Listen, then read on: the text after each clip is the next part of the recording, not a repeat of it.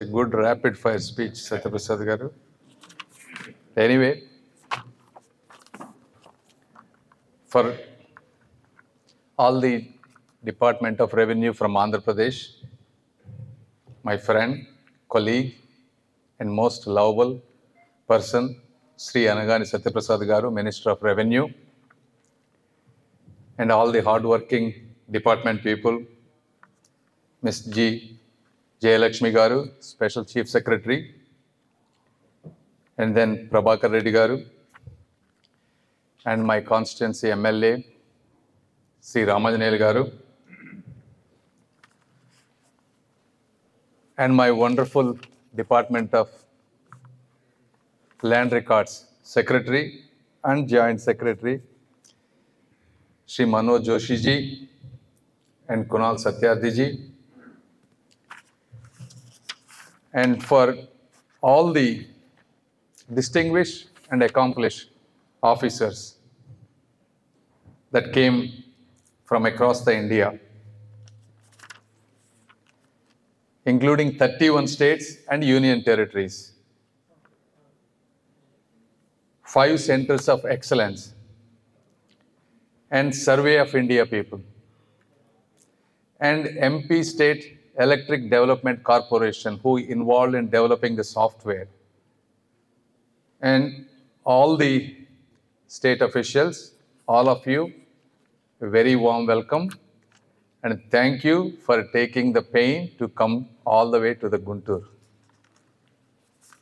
I hope Guntur has been treating you well, because this is a very warm place. Not only warm, it's quite burning with chilies around here.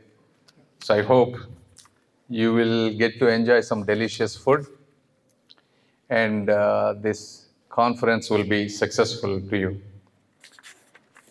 And it gives me even more happiness because, Guntur has been quite neglected for a long time, and having such a high quality national conference in Guntur gives me a personal satisfaction.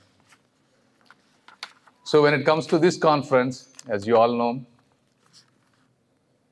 land is not just a physical asset in India. It is a symbol of identity, security, and dignity.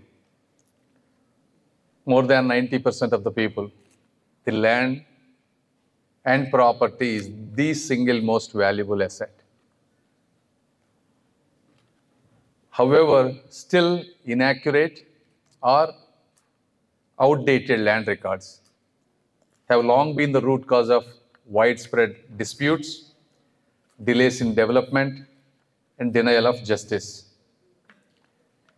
And if you look at it in the entire civil court structure, around 2/3, more than 60–70% of disputes are related to land. Even in apex courts, like Honorable Supreme Court, 1 in 4 cases are related to land disputes. Even as an MP, when I do grievances in my own constituency, majority of the complaints come to me for similar reasons. So these statistics do represent what's happening at the ground. I don't know how many of you know who I am, but I was in US for 25 years. I went to US in the year 2000. I bought my first house in year 2005 there. So the process was, I chose a realtor who showed me several houses. I picked a house. We're going to buy this house. And some price was set. Then he told me, sir, today there will be a date, we are going to close the house. He gave me a date. Then he said, okay, what all do I have to do? Because I remember the registration process of India. Where do I have to come? How much time I have to spend? What are all the things I need to do? He said, no, you don't have to do anything. You just stay between 11 and 12 at your house. This is what they told me. So 11 o'clock, 3–4 people came, a title company, a government official, and my realtor. They handed me 10 papers to sign, one for insurance and all these that I verified the house is in good condition, all that stuff. I signed in 5 minutes. They asked the check. I gave the check. They gave me the keys. The entire process happened in less than 15 minutes for me. I was literally shocked. Because how can this whole system can work like this? But the idea, I mean, why can't we do these things in India, right? And obviously, India has progressed quite a bit since that time. And with visionary leaders like Honorable Prime Minister Sri Narendra Modi ji, or my cabinet minister, who has done an exceptional job in Madhya Pradesh, land records digitization. And we are giving the technology to the world. And we have some of the brightest minds in this room. I mean, brightest minds, you are all the IAS officers, all the people that have worked so hard to get into these positions. Everybody is there. The only thing that's missing here and there is the political willpower that we want to do it and we want to make it 100%. So, as they have said, there are several components. We have done a good job in right of records. More than 90% has been completed. The survey and resurvey is the main thing that's pending. As Kunalji has mentioned, these were done 100 years ago, right? British 1880 and 1915. And some states like Northeastern and Union Territories, there were never original cadastral surveys. And I understand there are some issues. When you try to do it, there are a lot of manpower issues, administrative issues, and you have to deal with all the disputes, and you have to have a mechanism to resolve them in a quickly, time manner. So these are all the issues. We understand that. But the government is central government. That is why the central government has taken this initiative. States have to spend zero amount of money. We're giving all the money to perform the activities. And it's probably, there are very few situations where an incentive is given for doing the job what you are supposed to do. How many programs does that? And we must appreciate the government of India, whether, finance ministry, Modi ji, or my department people, to come up with these great ideas and doing it in a positive reinforcement manner. So there is no reason, in my view, that we should not be able to complete this in a timely manner. Now the technology is even more accurate. The Andhra Pradesh has given me, in a presentation, I looked at it, less than 1% variation. And the cost is less than 10% compared to the historical way we used to do by using the latest technologies. So I hope, and if you look at Andhra Pradesh, we came 10 months back into the government. We noticed that this program exists in rural development. So I talked to all of our people, and they were able to do quite a few villages, more than 6,000 villages within within 1 year. And they draw close to 300 to 400 crores incentive package.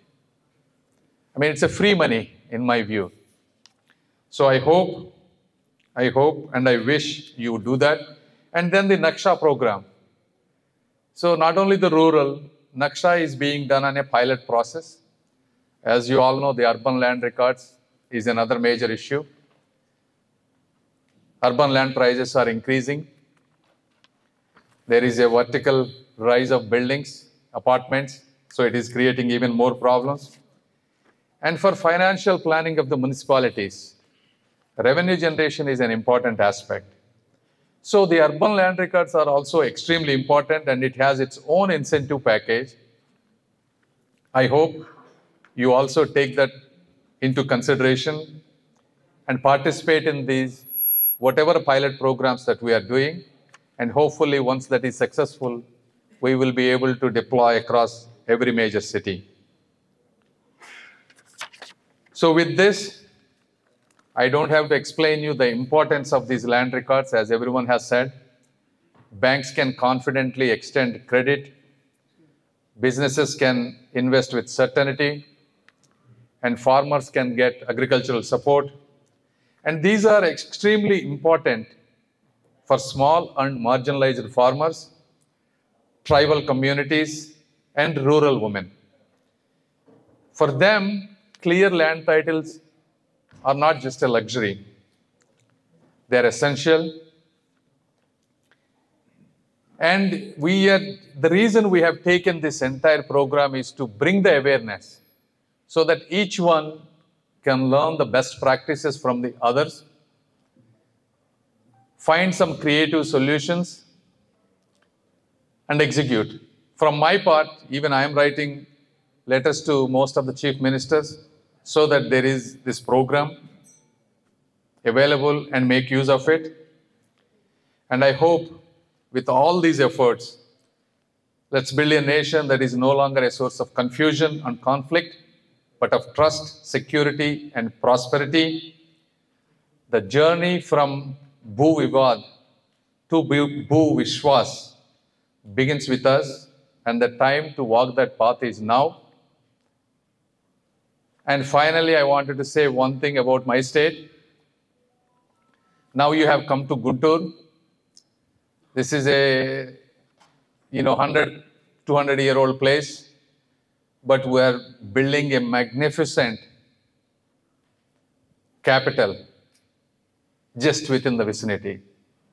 And this capital is going to be nothing like anything else in India. It will be most beautiful, with a lot of greenery, wide spaces, everything under the ducts, developed by international architects and being executed rapidly. And this is all being done by a visionary, an inspirational leader, and my respected Chief Minister, Honorable Sri Nara Chandrababu Naidu Garu. And I hope when we do this program next time, we will be able to host you there. And even if you go and visit that place, as of today, actually, 2-3 months back, I went to that place. When we were supposed to build this capital in the last 5 years, but we did not have the mandate, public mandate. We sat in an opposition, but the work was started between 2014 and 19. There were 3 universities that were built. If any of you see them, you wouldn't believe that you are in India. There are a couple of those are actually better than the universities in America. And I'm not kidding. If you get a chance, go and see. But once this beautiful architectural masterpiece is done, you will be delighted. And I would welcome for all of you to come and visit again. Once again, thank you all so much for being here. And once again, thank you for my department for making this possible here. Thank you, one and all.